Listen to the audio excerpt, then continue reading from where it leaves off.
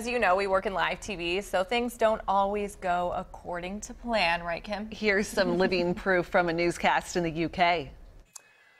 Okay, well, as you can probably tell, we have a fire alarm. You could probably tell that before we went into that report, but we still have a fire alarm here, and we're not quite sure what to do about it, so I'm really, really sorry about this, but I'm afraid we have to evacuate the building. These things happen, and unfortunately it's happened tonight, and we have very little choice, so I really apologise. We'll get back to you with the rest of the programme if we possibly can, but for now, it's good night.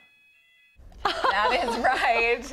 A fire Sorry alarm. about that. Yes. Oh my forced goodness. them off the air at 10, and then what do you think? Do you think he handled it okay? I think so. I kind of wished he'd just gotten up. Oh, fire alarm, gotta go. And then just walked out while the shot was still live. I think that'd be fun. It does make... There was no fire. There was no false alarm. Okay, so maybe just leaving orderly. The British are very orderly, so Yes. that's probably the way to do it.